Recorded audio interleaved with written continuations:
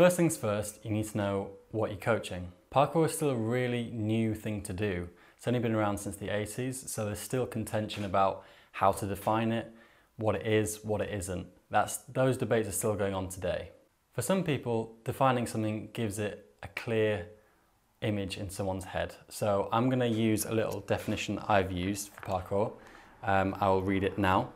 So parkour is rooted in the mindset of self-improvement and functionality. Through physical practice, a traceur develops themselves to be able to move fluidly through any given environment, learning and applying a multitude of different techniques, overcoming mental barriers and pursuing one's unique potential. That's just my definition I've kind of gathered from different sources and something that feels right for me, and using that as a platform to stand on is really helpful when we first start out in what the hell am I even teaching.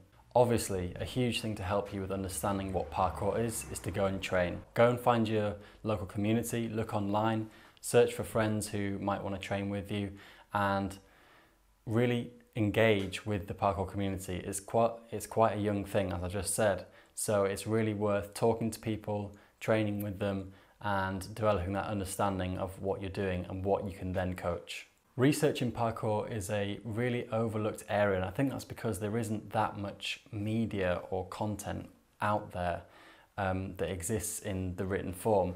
I'd say a really good place to start is the Parkour and Free Running Handbook by Dan Edwards.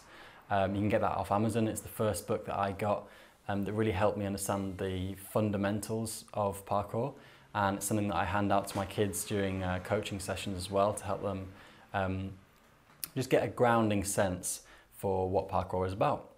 I think in a future video I'll go into more detail about different books and different media outlets that you can use to find out more about parkour and its history. So overall, following these things will help you be precise and clear about what you're teaching. And this is super important for confidence, because you want to go into a session feeling good about knowing what you're going to deliver, what's going to come out of your mouth, and that'll help you feel a lot more relaxed and ensure that you know that what you're wanting to say is going to be valuable and is going to be relevant to kids or students or adults or whoever it is who want to learn parkour and want to get better. Thanks for watching this video, guys. Hope you enjoyed it. Leave a comment if you have any thoughts. Subscribe if you want to see more, and I'll see you on the next one.